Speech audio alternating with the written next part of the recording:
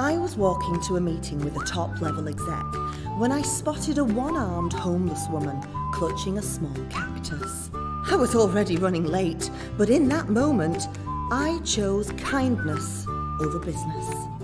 I rescheduled the meeting and asked her why she was missing an arm. She didn't ask me for money. All she asked was that I give her some water for her cactus and listen to her story. She then proceeded to tell me how she used to work in tech as an executive herself in this very city. She was happy, thriving, and successful. Until the day the wolves came.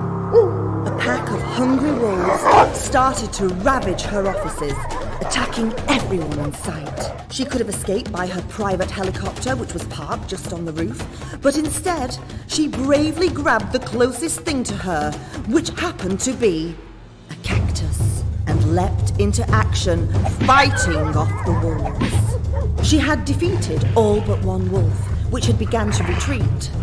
When on its way out, it bit her arm clean off. Unable to work again, and with most of her staff quitting due to wolf-based trauma, she had no choice but to live on the streets, still clutching the cactus as a reminder of the fickle pricks of business. I watered her cactus and showed up to the meeting an hour late. But when I entered the room and saw who the exec I was meeting was, my jaw dropped. It was the arm! I raced back to the homeless woman and told her to come with me.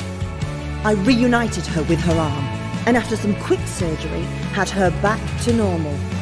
I finished the meeting, and as a result of my kindness, I closed the deal.